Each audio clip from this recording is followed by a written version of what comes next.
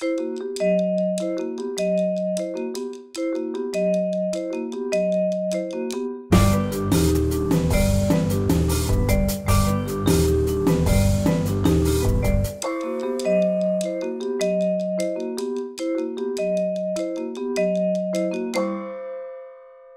e signore, buonasera, benvenuti alla Casa Italiana zerilli-marimò della New York University.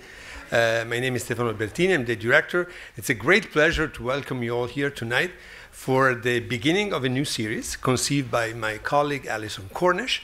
The series is entitled Dante and that's a very open and Professor Cornish is going to tell you something more about the philosophy of this series, what's behind it. But I think that in both our intentions, there was the idea of presenting Dante in ways that is not normally discussed, especially in academic circles, where there's a lot to be said about Dante. Yesterday night, here we had a presentation of a book that is a collection of essays on Dante's political text, De Monarchia, very prominent scholars. But what we are interested in is in the appeal that Dante still has today for everybody. Young, old, Italians, non-Italian, people that have never heard of him, and people that know quite a bit about him. So this fascination that both Professor Cornish and I have for these incredible charm that these 700-year-old guy from Florence still exercises on so many people all over the world will be the center of this exploration, and we hope you will be with us in this exploration of all the different end that will open up with the different speakers that Professor Cornish is going to invite. You're lucky because the Casa Italiana website is down, so I don't have the official bio of Professor Cornish to read to you, but she is a full professor of Italian studies here in our department with a specialty in medieval and Renaissance studies. Her area of expertise, of course, is Dante, and she focused in particular in her publications in the relationship between Dante and science in its multifaceted aspects. So without further ado, I would like to ask you to welcome Professor Alison Cornish.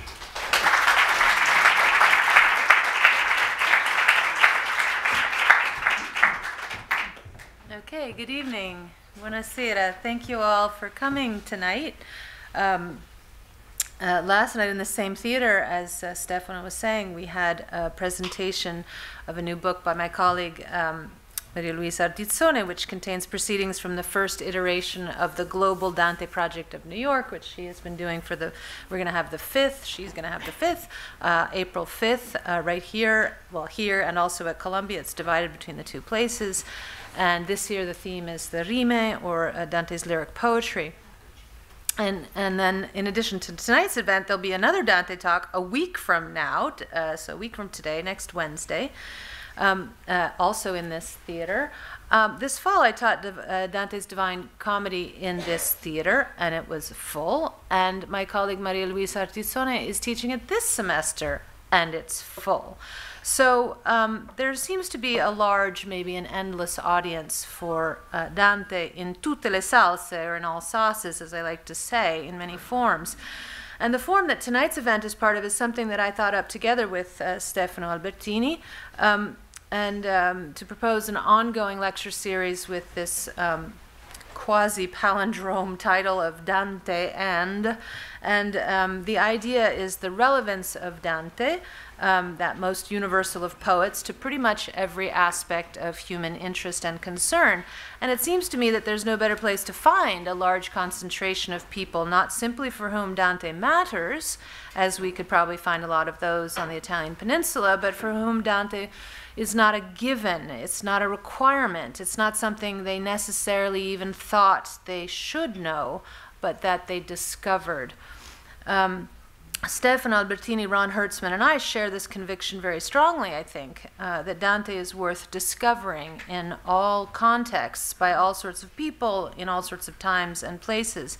Dante is a singular genius, yes, surely like Shakespeare, of whom T.S. Eliot said they divide the world between them. He is a window on his own time, yes, but because of his unparalleled absorption of every cultural tradition to which he had access, He is a window on human things, broadly speaking, and because of that broad vision and grounded experience, he is an interpreter and critic, I would say, of our time as well as his. The first person I thought of in this new series, Dante and, was Ron Herzman, the reason for which will become clear to you as I delve a little bit into his very long CV and when you hear his talk for yourself. But unlike speaker number 2, who's coming next week, Ambrogio Camozzi Pistoia, who's coming down from Harvard and gave me the title Dante and Satire, Professor Herzman had his own title, as you see here, but it's precisely what I had in mind, which is Dante for everyone, Dante without footnotes. Now that's quite a feat because we all read Dante with footnotes. Professor Herzman does too, even if we don't like footnotes, although endnotes are worse than footnotes. You won't venture far even into the Inferno where the gate is wide without running to your footnotes pretty quickly, or your commentary, or your digital Dante, or your Dante worlds, or your just general Googling, which I don't recommend, but at least efficient way to go about this. But I would say that Dante wouldn't see this as a defect. In his time, all important books came with footnotes, or as he would call them, a commentary. Great philosophers and writers wrote commentaries. That's probably why Dante wrote his own commentary on his own works, so that you would see that he was important, right? Had a commentary. And his own sons started to write commentaries on the Divine Comedy, so they knew what Dad wanted, commentary, which means footnotes. And recent translators of Dante, some have tried to make the translation such that you don't need footnotes, and they have to stretch and twist a lot of things and kind of over-determine the text in ways that I would say limit it. So I wouldn't advise that route as well. And I would also say that Italians don't read Dante without footnotes. In fact, much of what is in the footnotes in Italian editions is actually paraphrase, which is to say translation of the original archaic, which is now archaic Italian, poetic and beautiful Italian, into some kind of workable, functional paraphrase in modern updated Italian. So real Italians have confessed to me that they too use the English side of the facing page translations we use in our Dante classes in America because it helps. For Dante, all texts, at least important ones, required a commentary because they demanded those important texts like the Bible, like Aristotle, like Virgil, demanded a response, not just an explanation. Commentaries are like translations, constantly updating, while the original text sits quietly in its spot and is made to speak in tongues and reach audiences its author never even knew existed. So, well, we will find out what Ron Herzman means by Dante without footnotes, but I would hazard a guess that he doesn't mean to leave Dante alone without comment on the shelf, or to speak alone in his own idiom, all by himself, like Virgil, whom Dante strikingly describes as hoarse from a long silence. I think tonight Ron Herzman will be our commentator, our mediator, our access, our invitation to hear what Dante has to say directly to our hearts. So, there's 18 pages of CV, but I will just say a few things. Ronald B. Herzman is a New Yorker, and he got his BA at Manhattan College. He went on to do his MA and PhD at the University of Delaware. He has taught at the State University of New York College at Geneseo since 1969. I believe it was his first job. A faithful professor, his first job, but he's also been a fellow at the Center for Medieval Studies at Fordham, a guest teacher at St. John's College in Santa Fe, New Mexico, a professorial lecturer in interdisciplinary studies at Georgetown, and adjunct professor of literature at Attica Correctional Facility. Together with William R. Cook, he has produced 3 editions of an Oxford University Press volume entitled The Medieval Worldview, 1983, I think is the first one, 2004, 2012. And with the same collaborator, he has done the teaching company Great Courses lectures on the comedy, which I guess are available for purchase. But I knew Ron Herzman first through a series of really insightful articles on Dante. The one I continue to reread every year and assign to my classes is on cannibalism and communion in Inferno 33, that it's in Dante Studies in 1980. More recently, of great interest has been Dante and the frescoes at Santi Quattro Coronati in Speculum in 2012 with William Stefani, and there are many, many more. And I would note that many of his undertakings have been collaborations. A big one was National Endowment for the Humanities summer seminars for school teachers in Siena and Assisi, Italy, on the Divine Comedy, on which he first directed and then co-directed for over 15 years with William Stefani. So teaching high school teachers to teach Dante. He was the first recipient of the SUNY Geneseo Faculty Career Achievement Award in August 2017, in addition to a number of other scholarly teaching awards. But a place where Ron Herzman's CV looks really different from other people's CVs is in selected professional service, where I extracted this: lectures to church adult education programs, to high schools and to other groups on Plato, Dante, Shakespeare, Chaucer, Francis of Assisi, and other religions, medieval and Renaissance subjects, most recently Dante, C.S. Lewis School, Bratislava, Chaucer at Saratoga, California High School, Dante at Branham, California High School, Brooklyn Friends School, Geneseo Central School, Webster High School, the John Cooper School, the Waterford School, the Montclair Kimberly Academy, Regis High School, Scotts Valley, California High School, and today he just taught again at Regis High School his first class for their trimester that's just starting. He is currently director for the Dante Society of America, of which I'm vice president. He is the director of education and outreach for the Dante Society of America for a 5-year term beginning in 2015, a post that, like the SUNY Geneseo Faculty Career Achievement Award, was invented for him. So with no further ado, I introduce Ronald Herzman. Please join me in welcoming him.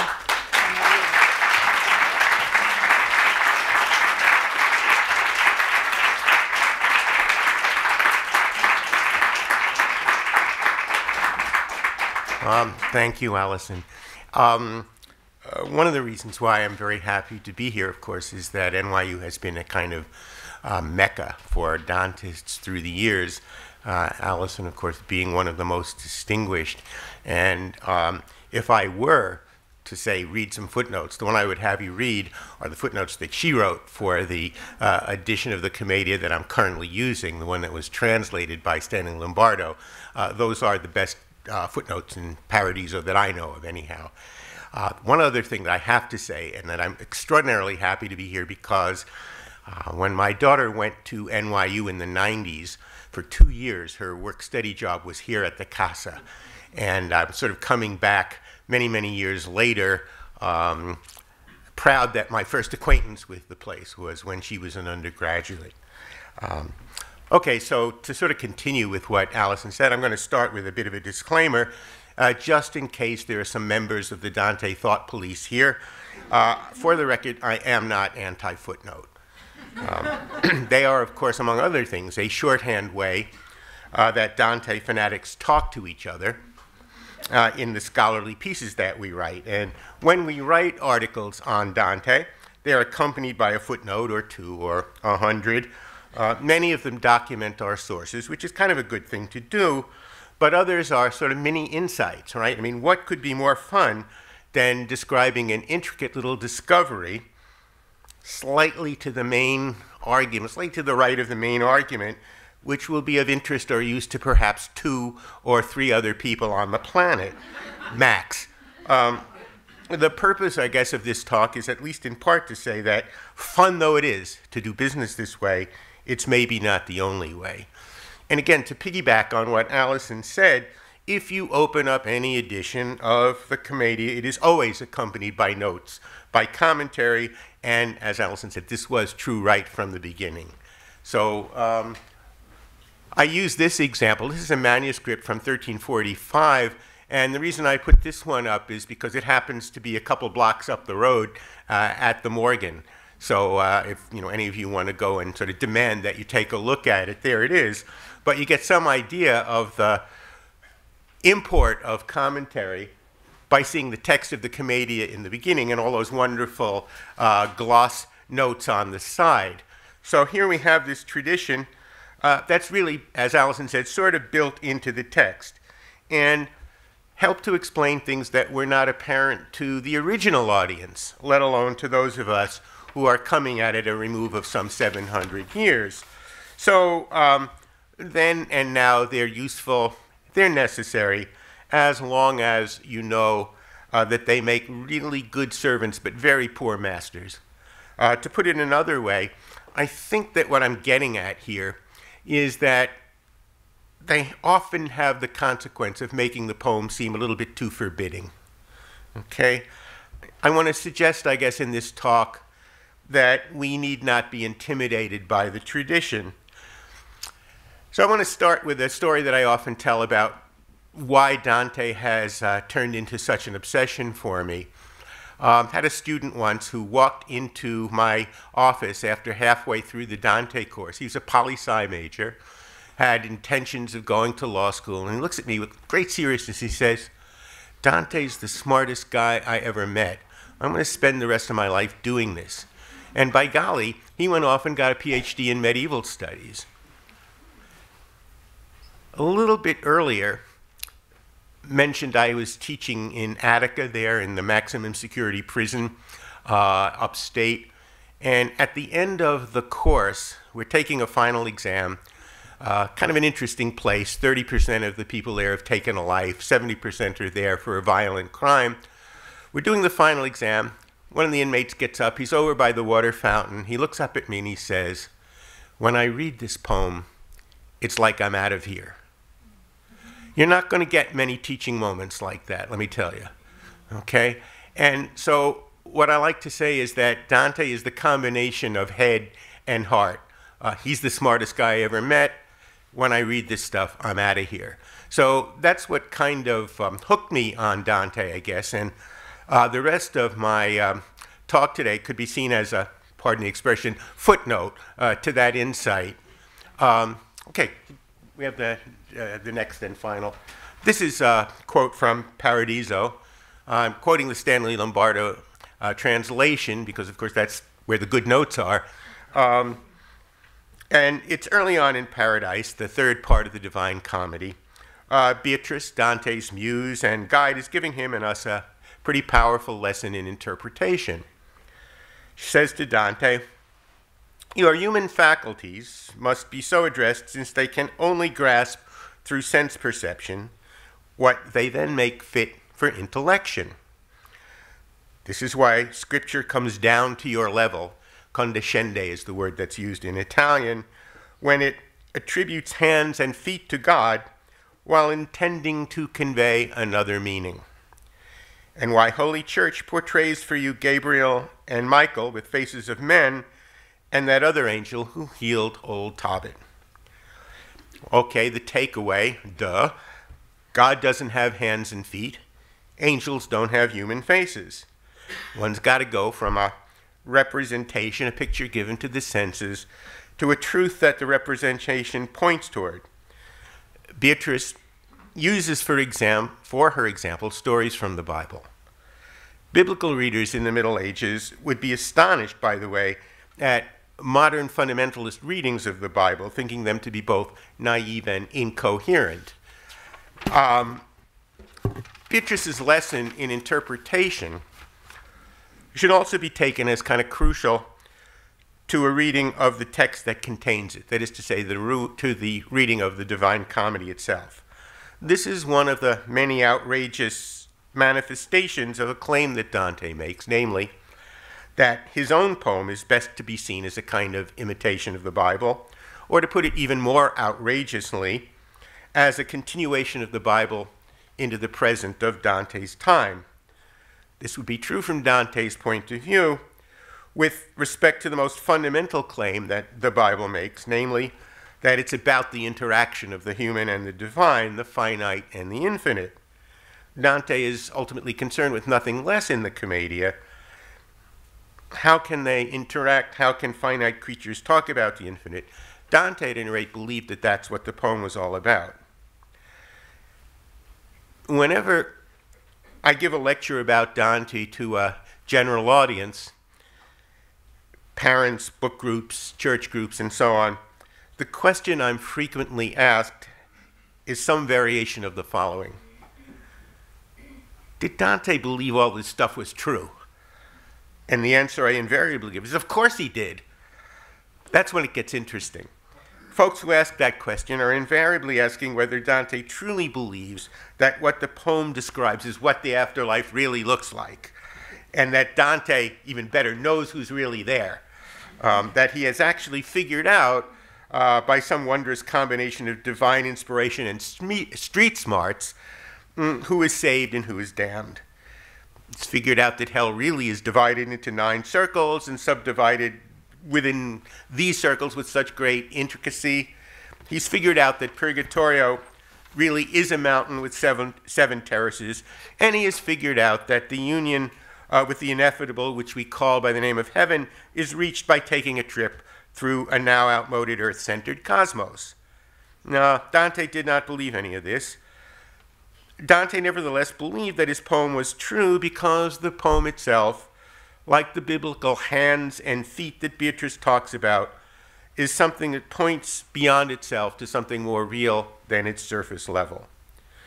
But it's a perfectly legitimate question to ask, perhaps even a crucial one, because the afterlife that Dante imagines is so real, so impressively detailed, and so intricately constructed that while we are immersed in it, we can't help but think that A, Dante really did believe it was real, and B, he wants us to as well. And for many readers, while we're inside the poem, taking the journey along with Dante, it is real.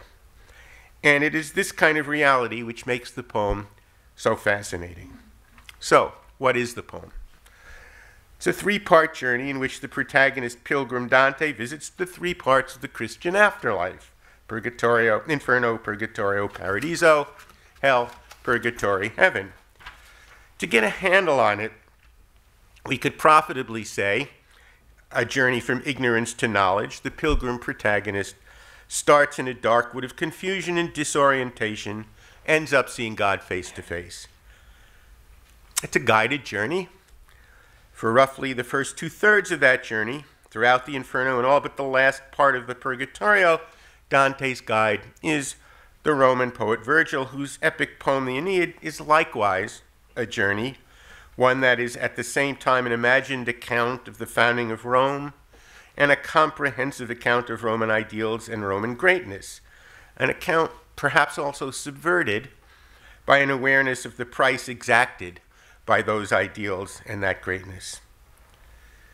Toward the end of Purgatory, Virgil passes the baton to his second guide, Beatrice, the woman who was idealized and memorialized in Dante's early love poetry and who died young. After she takes over from Virgil at the end of Purgatory, she remains his guide for most of Paradiso and serves, among other roles, as the most important theologian in the poem.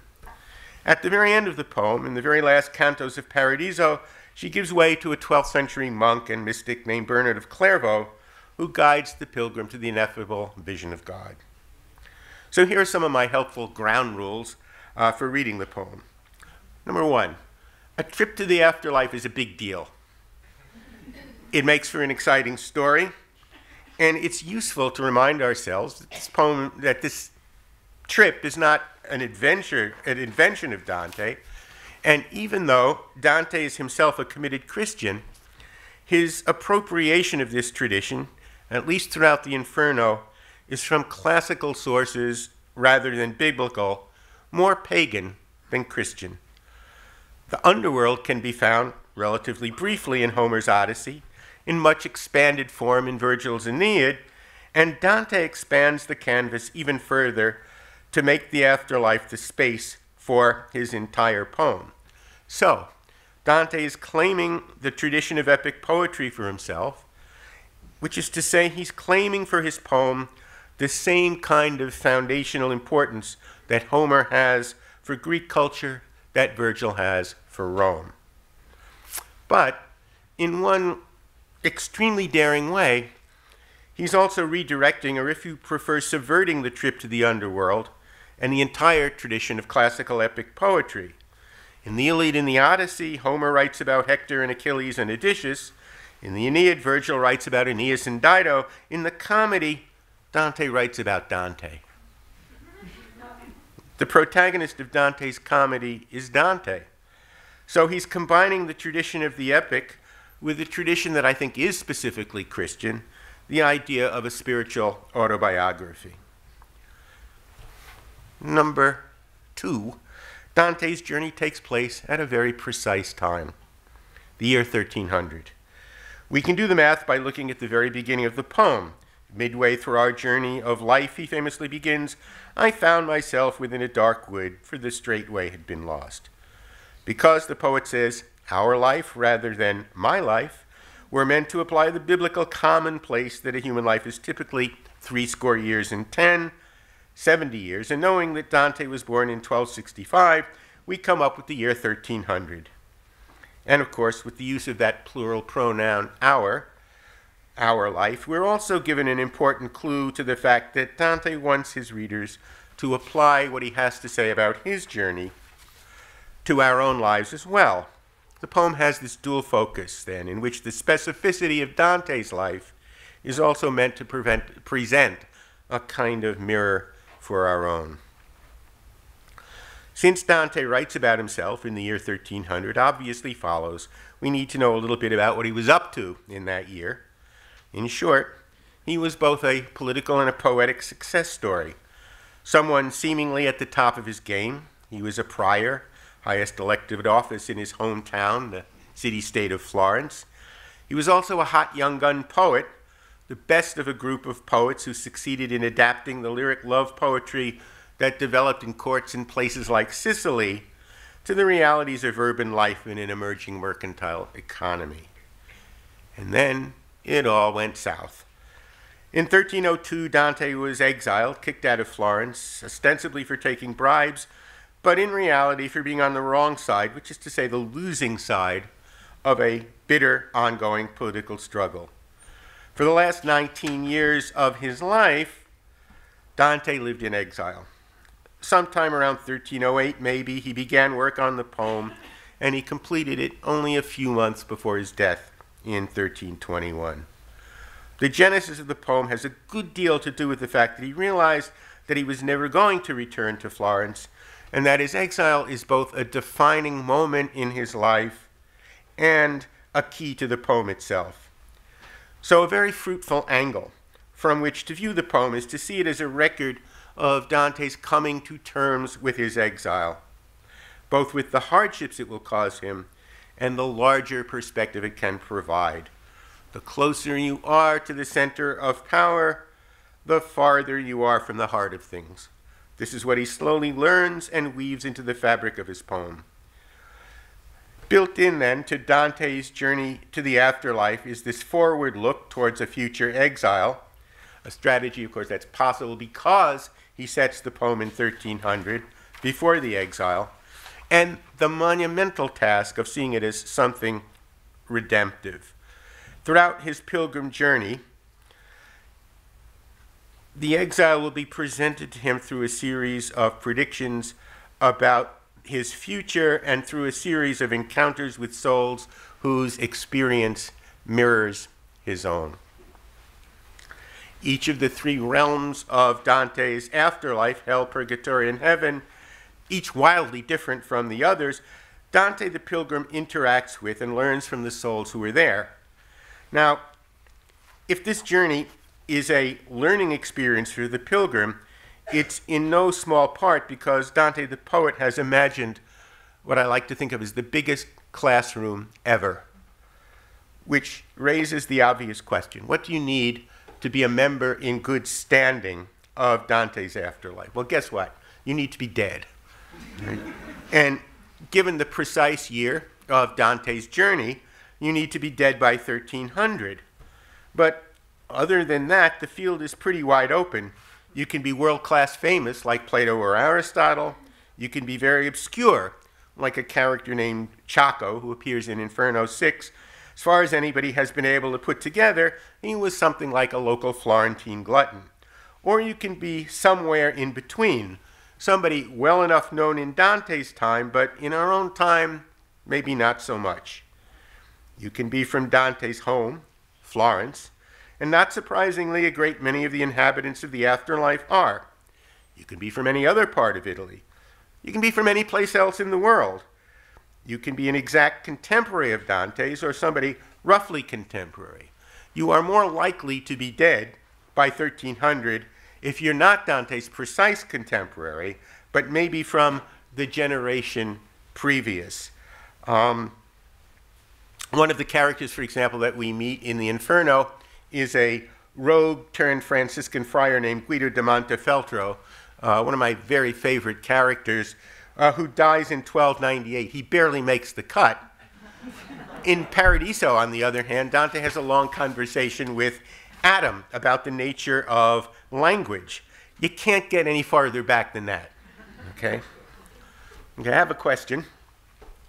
What do Ron Herzman, that would be me, Abraham Lincoln, Ulysses S. Grant, Brendan Behan, Leroy Jones, Hunter S. Thompson, E.E. Cummings, Boss Tweed, Barbara Schaum, and Charlie Winans all have in common? And the answer is, at one time or another, we have all hung out at McSorley's old alehouse, the bar sort of around the corner over on East 7th Street. Now, imagine showing up at McSorley's one fine night and finding all of those grand folks there together. The immortals, the famous, the not so famous, the totally obscure. For the record, by the way, one could use a footnote or two here. Anybody know who Barbara Schaum was? Aha. She was the first woman ever allowed in McSorley's when it was forced by law to go co-ed in 1970. Okay. Charlie Winans was the teacher mentor who first took me there back in the heady and more civilized days when the legal drinking age in New York City was 18. I believe I was 16 at the time. Anyhow, that's what Dante does. And in addition, he does something else that is hugely daring in his choice of the afterlife, of the inhabitants of the afterlife. He does not differentiate between the real, the historical, and the fictional. Let's go back to McSorley's for a minute. Imagine showing up and seeing, well, why not, Shakespeare at one end of the bar, lifting a Guinness, chatting it up with his buddies, having a fine time. The other end, in his customary suit of inky black, mostly downing a double vodka, all by himself. You notice Hamlet conspicuously not having a good time. This is what Dante does throughout the poem.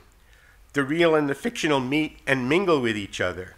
The very real historical poet Virgil, for a conspicuous example, meets and talks with characters like Ulysses, who are his very own literary creations, each existing at the precise same level of reality in Dante's universe. How gutsy is that? First and most obvious thing to say about such a move is that it provides the poet with an even bigger gene pool, a wider cast of characters to choose from. More interestingly, it's frequently the case that we know more about fictional characters than we do about real ones. Great artists can show us their characters from the inside, show us things that we could not possibly know about simply by observation or inference. Case in point, we know a lot more about Hamlet than we know about Shakespeare, because Shakespeare gets us inside of Hamlet in a way that's simply not accessible when we're dealing with real people. When such characters show up in the comedy, they cannot help but bring something of their previous literary history, literary incarnation along with them, so that Dante is able to piggyback on what the reader might already know. The poem is a continuation of previous conversations, previous literary works. It starts the reader out at a very high level. So, Dante the poet creates an extraordinarily realistic picture of something that is manifestly, even outrageously, a fiction. What we cannot help but take to be real while we are inside the poem becomes a fiction that Dante believes has the power of pointing beyond itself, like the hands and the feet of God in biblical imagery, pointing toward something higher. Dante believed that this complex interplay suggests something that's crucial to understanding our everyday world as well. Though absolutely convincing on its own terms, the world we observe is like his poem. Dante would have us see it as a contingent, partial reality, and we're only able to see it as a contingent reality if we have the right tools. His poem is meant to provide one such tool, an interpretive key to allow us to move to something higher.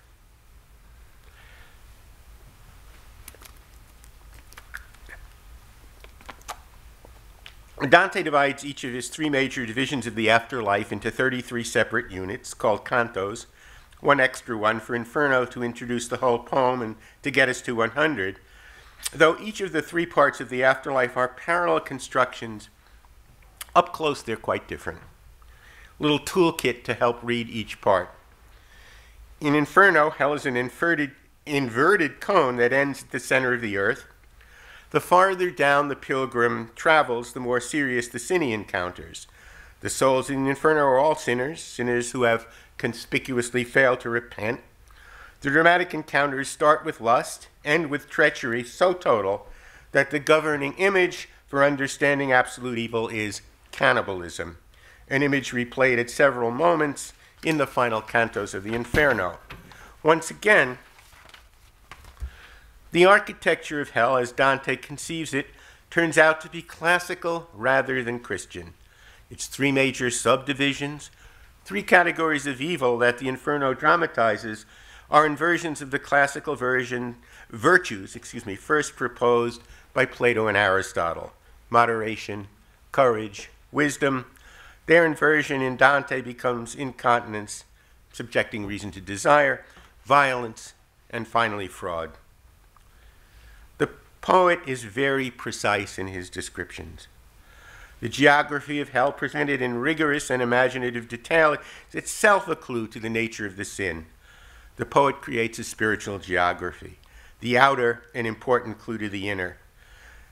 Take, for example, the lustful, sinners blown about by wind that takes away their freedom of movement, an outward externalization, an outward manifestation of the internal storm of lust, of what it means to subject reason to desire. Sinners in the Inferno have this in common. They all have only one perspective, their own. They all see themselves as the center of the universe, and as such, have no frame of reference beyond themselves. Discerning all the brilliant ways in which Dante the poet instantiates this egotism is one of the delights of reading the Inferno. And as a corollary to this, the damned are all involved in one way or another in acts of self-exoneration. They're truly gifted at finding someone or something else to blame. The pilgrim, and this is one of the more interesting aspects of the learning process for Dante the traveler, often buys into their presuppositions, showing that the sin he sees is also to be found, at least as tendency, in himself. Looked at this way, we can see that the punishments of hell are not so much ingenious tortures imposed from above by a pissed-off God, but manifestations of what each sinner has become. Fundamentally, their punishment is to be themselves. As the old Roman adage goes, what is the most dangerous part of the sword? The hilt, because of what a sword does to one who wields it. Hell shows us the sinners all firmly gripping the hilt of their sins. And for that reason, the Inferno tells us about ourselves, what makes evil so destructive and what makes it so attractive. Purgatorio. Purgatory is essentially a spiritual workout center where souls get in shape for the vision of God. Since it's the vestibule of heaven, all souls there are saved and get to see God finally. It's formed, as you know, a mountain with 7 terraces, each terrace associated with one of the root tendencies of evil, which go by the name of 7 deadly sins. At the end of the climb, Dante and all the souls there reach the Garden of Eden and are pure and ready to ascend to heaven. When I taught Dante in Attica, it came as a surprise that for the inmates, purgatory was their favorite part of the poem. Why? Because they said it was about moral improvement. For these inmates, that was the key to the poem, and what gave the poem meaning to them, even in, maybe especially in, their incarceration, which was a fairly adequate representation of the way Dante describes hell. So even though the souls are suffering, and therefore purgatory seems to resemble hell in many of its outward manifestations, the suffering is redemptive, purgative, and the souls there learn to do what is conspicuously lacking in hell, act within and as part of a community. They see themselves as part of something larger and get rid of their self-absorption. Souls in purgatory help each other. They help Dante and Virgil. It's the most endearing part of the comedy. In hell, souls get what they want. In purgatory, they get what they need. The most intense encounters in the Inferno tend to be, I would say, political in the largest sense, with Dante the Pilgrim going head-to-head with both secular and religious figures who wielded power in some way or other when they were alive. In the most dramatic part of the comedy, and for that reason, it is the most dramatic part, and for that reason the most accessible. In purgatory, the encounters are more gentle, less dramatic, and the cast of characters is very heavily weighted toward artists in the broadest sense, poets and painters and musicians in many sizes and shapes. In paradise, the souls there want to engage in a lot of God talk. They tend to be theologians, philosophers, religious reformers, mystics. A lot of God talk, presented without the intense dramatic interplay of the Inferno or the sweet gravity of the Purgatorio, surely makes the Paradiso the canticle that is the most difficult to immediately befriend on first reading. Paradise not only presents a problem for the new reader, it also presented a kind of structural one for Dante, who needed a way to talk about a reality which is outside of time and space, and which doesn't have existence in time and space. His solution was an ingenious way of attributing hands and feet not only to God, but also to paradise itself. From the point of view of the pilgrim, the journey he takes is through the cosmos as it would have been seen from the Earth, that is to say, the so-called Ptolemaic universe. He moves from Earth to Moon, to Mercury, to Venus, to the Sun, to Mars, to Jupiter, to Saturn, and then beyond. In Dante's moralized cosmology, each of these stars, planets, symbolizes a virtue, and he meets souls on each of these planets who are representatives of that virtue. This is a striking example of condescension in its most literal sense. The souls Dante meets come down, condescend from their place, quote unquote, surrounding the throne of God, where they really are, to the planet that allows them to meet Dante where he is. Though they are really surrounding the throne of God that is no place, they give time and space to Dante, which means that the souls in paradise are there only when Dante is there. Several times throughout the poem, the journey is described as a sea voyage. In some ways, the geography of Paradiso is, to borrow an image that Dante himself uses, like the wake of a ship that is continually disappearing as the ship moves forward. Or perhaps like a series of plays where Dante is the audience, and when he is finished and moves on to the next play, the stage is struck. The souls are only there when Dante is there.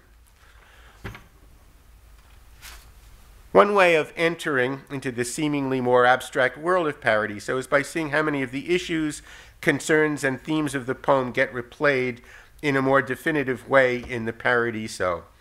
I had a friend who took rather outrageous liberties when doing his tax report and felt kind of offended if he didn't get audited. And when I called him on this, he just said, "It's my first offer." Well, in some ways, it seems to me that the Inferno is Dante's first offer. Politics, just one example, if you take all of the cantos numbered 6, Politics in 6 provides a relatively easy example of this. In each of the 3 sections, each of the 3 canticles, political themes are replayed on a larger scale. Local Florentine politics in Inferno 6, politics of the entire Italian peninsula in Purgatory 6. In Paradiso 6, the Roman Empire is treated comprehensively both in its geographic breadth and historic depth. Thus, the narrative structure of the poem is not only continuous through 100 cantos, it's also stacked with vertical readings of congruent cantos, opening up in ways that are both surprising and unsurprising. This is no less than another crucial way in which Dante takes his cue from the way the Bible was read in the Middle Ages, by the way. Old Testament stories from Hebrew scripture were read both in themselves and with reference to their completion in the New Testament, Christian scripture. So, too, with the poem itself, and with those other texts, such as Virgil's Aeneid, that Dante incorporates into the Commedia. Again, to take the relevant example, it's in Virgil's Aeneid, Book 6, that the history of Rome is presented as a kind of prefiguration for Aeneas when he's in the underworld. Another way is to see Paradiso as a completion of what was taking place in Purgatory. Souls were learning to cooperate in Purgatory. Paradiso is a mosaic of cooperation, where the interconnection between its parts is not only what the poet aims for, but also what it is fundamentally about. Inferno is isolation, Purgatorio forms communities, Paradiso imagines communities. Back to footnotes. Excuse me. Partly because of the footnotes, partly because of the intricate way in which the poem is constructed, there's a great temptation to look at the Divine Comedy as an elaborate puzzle. First time I read it in college, that's how I read it, and I gave myself points for those bits and pieces of it that I was able to figure out. The point of reading the poem is to figure out the puzzle, and the notes are not only a great help, they also encourage the reader to look at the poem that way.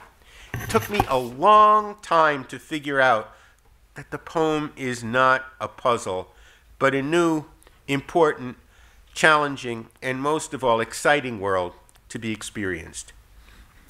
Think of the Commedia as Hamilton, but with much cheaper ticket prices. Okay? Ron Chernow, who wrote the biography of Hamilton, which galvanized Lin-Manuel Miranda and became the basis for the musical, tells a great story. Hamilton the musical is about to debut. Chernow goes to his publisher and suggests they might want to print a few more copies of the book. The response, "I'm sorry, you're saying it's a what?" "A hip-hop musical with a cast of color playing the roles of dead white people, many of whom were slaveholders. And Alexander Hamilton? Who knows anything about Hamilton, or for that matter, who cares about Hamilton? Come on, man, get real, give us a break." Well, of course, now Chernow is, as they say, laughing all the way to the bank. My point is that what was seen as massively unlikely by people concerned with the bottom line before the fact seems sort of inevitable after. In the same way, there's little about the Commedia that would have been deemed normal before it was written. Only after does it seem inevitable.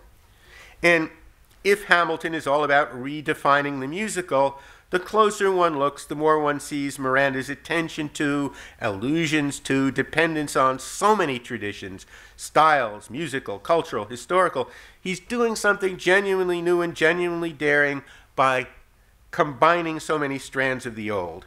And it's hard to know what is most extraordinary about Hamilton, its unity or its diversity.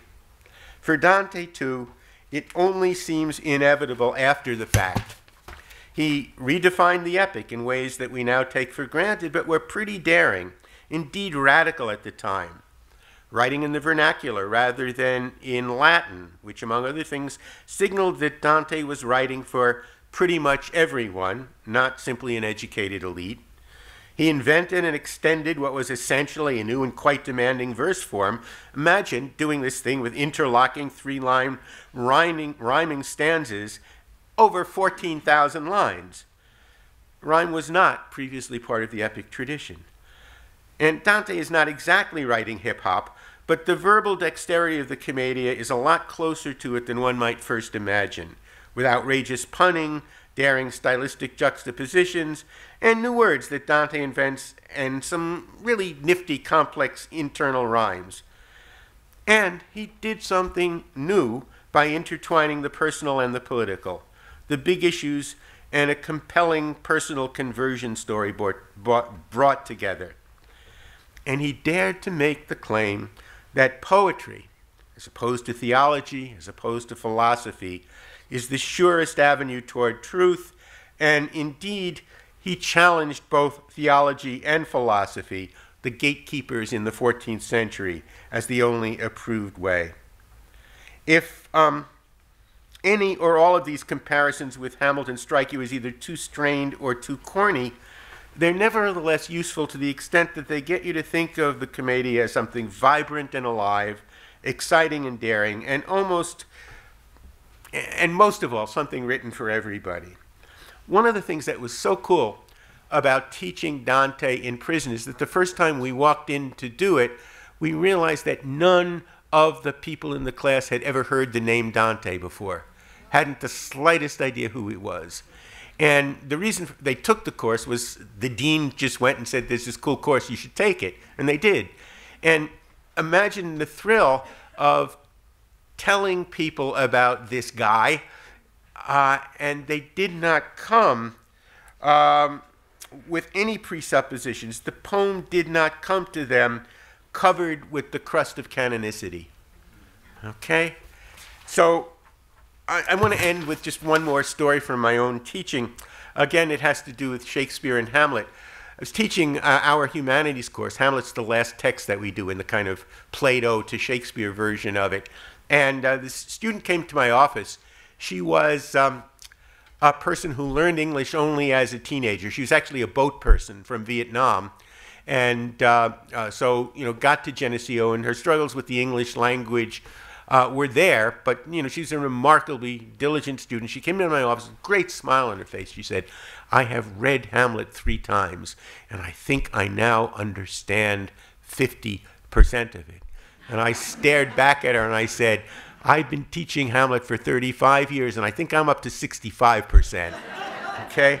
And so it seems to me that this puts us all in the same boat, rookies and scholars. The fact is that the most learned scholars I know, the ones that I footnote so readily, admit that they're still trying to catch up with Dante too. And that implies something very important. Experts and rookies are all in the same boat, fellow passengers in the little bark that follows in the wake of Dante's big ship. Thank you.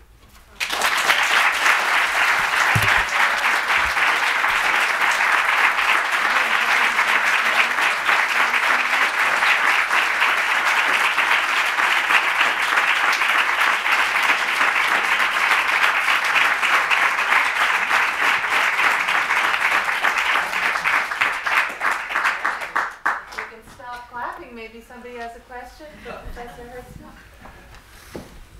Translations? Okay, here's what you need to know. Put 5 Dantists in a room and you will get 7 opinions. I guess I would throw it back to you and say, depends what you want it for. For me, it's always very useful to have the dual language. It's always useful to have a set of notes that is not intimidating. It's always useful, from my point of view, to have something that stays reasonably close to the literal. But there are many Dantists who would disagree with all of those points. So I'm never, how do I want to say this? It's not like I found one translation and have stuck to that for my entire career. I've used with great profit, and I would still probably say this is maybe the go-to one, the Durling and Martinez. Again, I'm now using the Stanley Lombardo. The advantage there is that, again, facing page, compact, easy to carry along with you on the subway. And the notes to each of the 3 volumes are done by different scholars, Professor Cornish having done the Paradiso notes there. So I would say that one, Durling Martinez. There's an awful lot to be gained for. I sometimes get the feeling that the Hollander translation, the notes are so extensive that he's having a dialogue with other Dante scholars. It's a useful thing, but I don't think that that's what you want to kind of get you into the poem. In other words, what I'm trying to say is about the footnotes, one should be a minimalist, and that's not the translation that takes you in that direction. It's amazing also in terms of a matter of taste. Some translations that I'm not so fond of, Dante's, to my respect, immensely love. And so I would just sort of say, why not try a couple and see what appeals to you. And do you have Alison? Do you have a thought on that one? Yes, exactly my thoughts. Yeah, I agree. Yeah. Actually, I'm an art historian, and Dante has inspired artists for the last 700 years. So my questions are rather simple one. When was the first illustrated edition? Was there any illustrated? Oh my!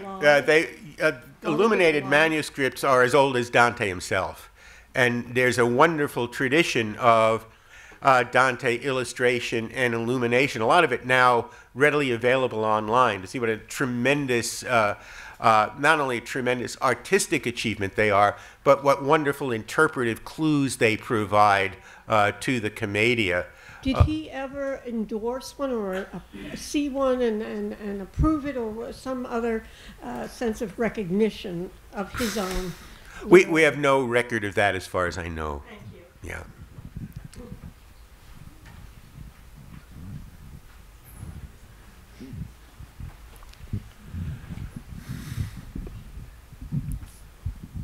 Hi, this is a bit of an experimental question. So kind of if you speak about, Paradiso and Purgatory as being kind of a place where community is kind of created and maintained, and kind of Inferno as kind of being revolving around like a selfishness and a self-destruction. Yep.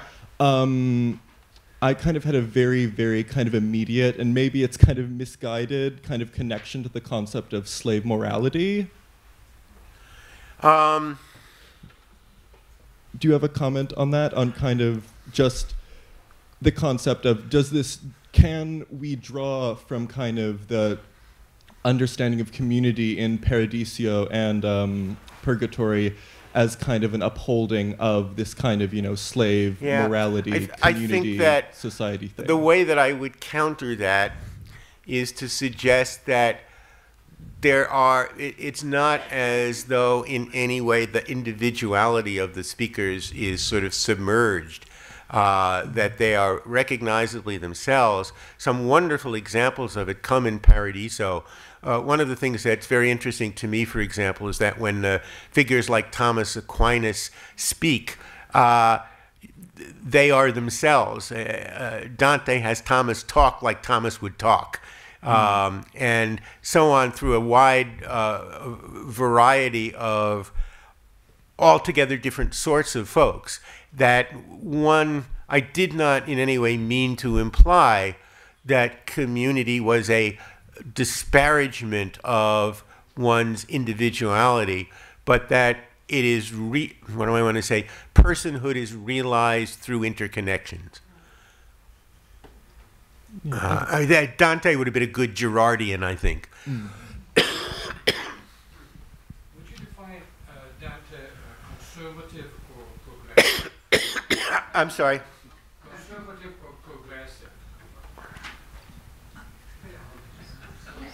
Depends on the issue. I think that if you think about what would happen now, sort of play this little thought experiment, with all of this stuff going on now with the problem that the Catholic Church is having in its sort of hierarchical structure. Nobody has quite come out and said, I think that John Paul II, Benedict XVI, and Francis are all going to burn in hell.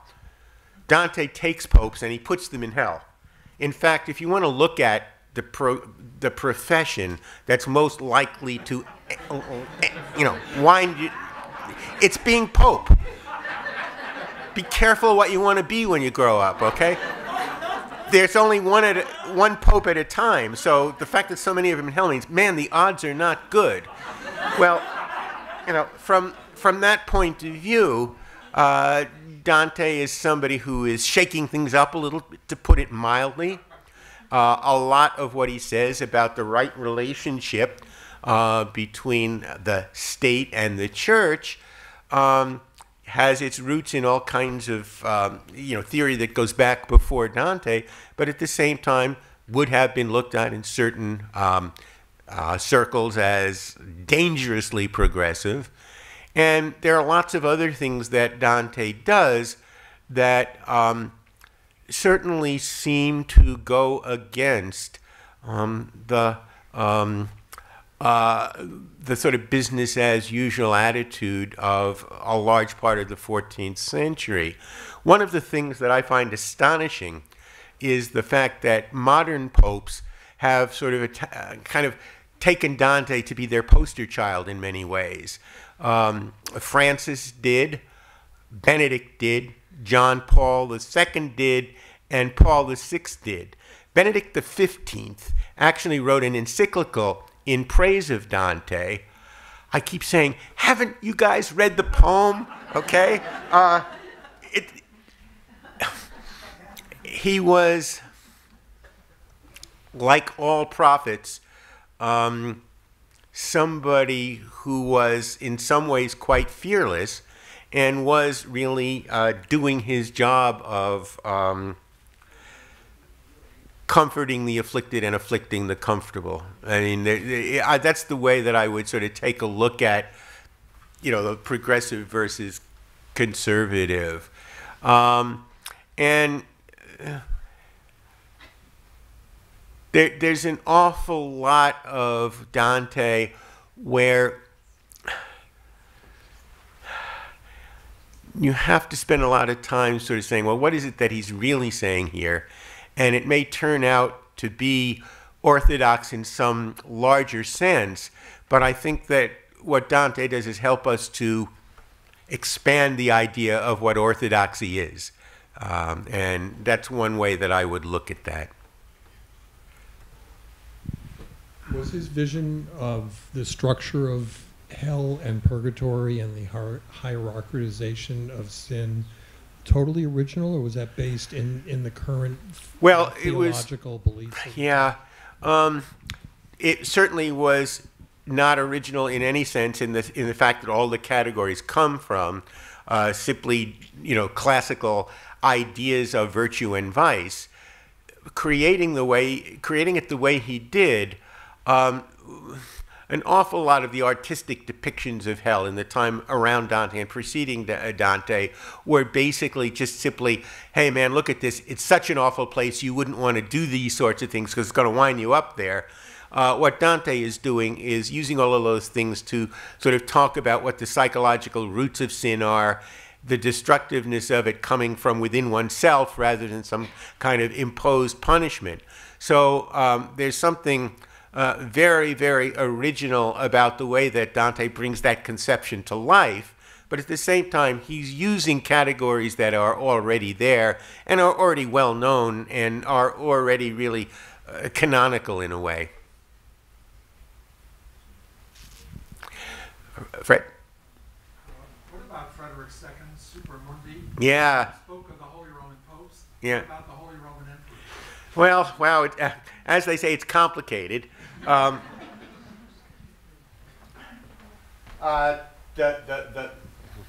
Get back here. The short version is that Frederick himself is in hell for good reasons as far as Dante is concerned. But at the same time, what he wants is for emperors to be emperors, to assert themselves and to take away from the papacy the idea that the papacy ought to have some kind of temporal dominion. I mean, I think that the fact that so much of what is going on in Inferno is really about the encroachment of the spiritual onto the temporal, and the way that the church has been corrupted by greed, that that's sort of where the focus is. And so he really wants the empire itself to have a much stronger role than it does.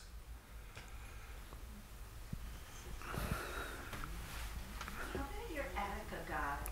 That fascinates me. How did that come about, and how did you become involved? The Attica thing. Yeah. Luckily, my buddy Bill Cook and I were in charge of a grant through a subversive organization called the National Humanities Faculty, which was all about sort of bringing shock paratroops into places that wanted a kind of a humanities booster shot of some sort. And we were working with a neighbor institution, Geneseo Community College.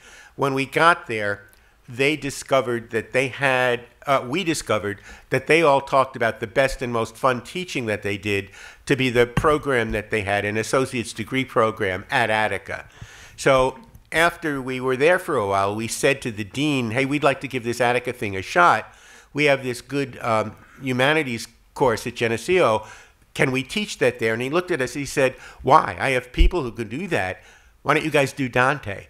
So it was essentially this enlightened dean. And then the next year, this is one of the great coups of all time, he said, hey, guess what? We have some extra money. Why don't you guys have a conference? So we actually had the first, and as far as I know, only Dante conference inside the walls of a maximum security prison, where we brought in outside speakers. Rachel Jacob was one of them. It was a lot of fun. I have the mic here. Please. A question I have been thinking about is ego, and Dante's voyage through the ego and his ego. I wonder if you could comment on that. What's your thoughts on that? Hugely, hugely important to think about. There are lots of different ways to parse it, but think about it like this. What happens if you are somebody like Dante, who not only is talented up the wazoo, but realizes it? And then the ego that's involved in the kind of poem that he's writing. So you take that and you balance it with the fact that the poem itself is an act of contrition in a way, in that you see Dante actually in the process of confessing all of his sins and thinking about the process. What happens? How can somebody with enormous talent use that talent without himself going astray, without himself, becoming Donald Trump, all right? It's built into the dynamic of the poem that's an extraordinarily, that's an extraordinarily important part of the poem. And people come out on various sides of the issue about where they want to place Dante's ego in all of that. But again, hugely rich area, a hugely rich way to think about what's going on in the poem. Shannon. So when Dante's talking about Beatrice and Paradiso, and he's talking about how making that leap in between what we know and how we understand things, and making that leap to like what we can understand and what is higher, how does Dante want the audience to take away making that leap from what we understand to what we can't necessarily? I think that keep doing this. That the connection would be, it's fairly obvious that God doesn't have hands and feet, and so you have to go beyond. What does that mean when you're reading Dante's poem? One way of answering it is that it means that it turns mild-mannered people like myself into obsessive Dante fanatics, trying to sort of think about things at deeper and deeper levels, because that's what the poem invites you to do. So I would look at it as a kind of invitation to constantly be going in that direction, and understanding that you're never going to be quite satisfied with where you are at any given time. I think that might be a helpful way of thinking about it. I'm no good at picking. Hi.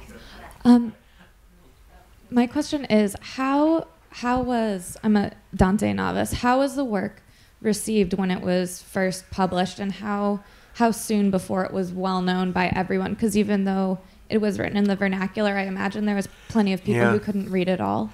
Well, you have to remember that the way manuscript culture worked is that you did not necessarily need to own a copy to hear the copy being read. So that one manuscript means sort of many readers, or many listeners, if you will. So a lot of it was part of a kind of, there's all kinds of evidence that people were singing verses from Dante who had never themselves read it, or maybe even were not literate. And at the same time, it obviously had an audience within learned community. One of the things that's very interesting is that the manuscript of the Inferno came out before the other parts were written. It wasn't all published, it didn't all appear as one. So you sort of think of this as a kind of a long, involved serial novel, lots of interest in it sort of picking up. But it's interesting to sort of think about it in terms of Dante as popular fiction. And I know, some scholarly friends of mine are very interested in that aspect of the poem. Professor Cornish gave a wonderful paper at the Dante Society meeting a while ago, where she talked about the fact that Dante maybe even welcomed the fact that his work would be read in translation and would approve of it. I'm not misquoting you there, am I? When was the first book publication in print? Don't know. Do you know that one? The first being printed? 1478. 1478? Yeah, there's Impunible. So yeah, the earliest printed books, among the earliest printed books, there's that. Yeah. I wanted to ask, I'm getting my PhD in Italian studies, and I would love to teach Dante one day, even though that's not the area of my research. And I'm wondering, and I have like this anxiety about that, and I'm wondering, like, because of how much there's written on him and all of that, and so I'm wondering what advice you would have for young teachers. The advice I would have is the fact that I look back at the first time that I taught Dante and realized that I didn't have nearly enough knowledge to teach the poem, but I did it anyhow. And now, 50 years later, I'm not sure I have enough knowledge to teach the poem either, but I'm so hooked that I can't help myself. I would say that one of the things that's important is that you will certainly find basic rule of teaching Dante, no matter how much time you have, whether it's a semester's worth, a year's worth, a seminar where you do one canto a month and meet for, 100 months, it's never enough time. And so what you wind up doing is picking and choosing in such a way that you find things that are representative. And you'll find that the issue is not how you're going to have enough to say about the poem. It just doesn't work that way.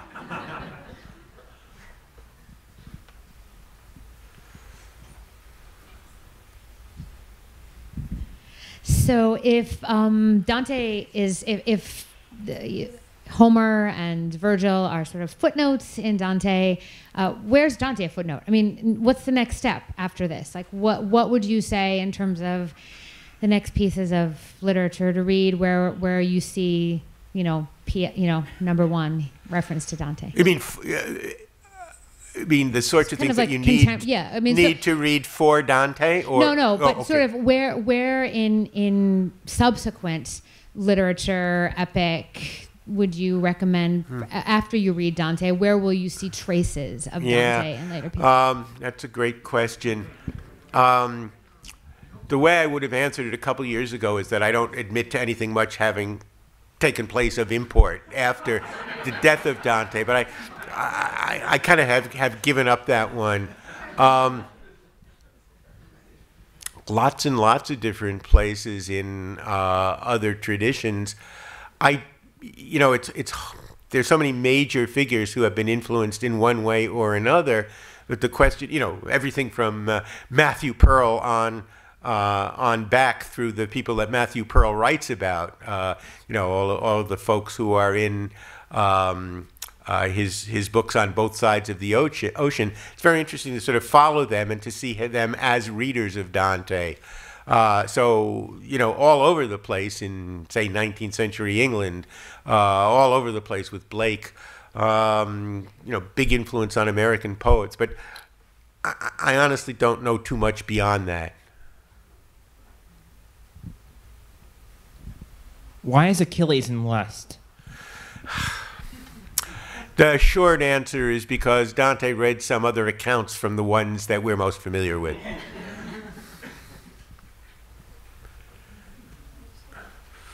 Okay, one more. Is that Celine? What did Milton do with Dante? He read them very carefully and then screwed it all up. No, just kidding. You better stop there. I don't know. Yeah.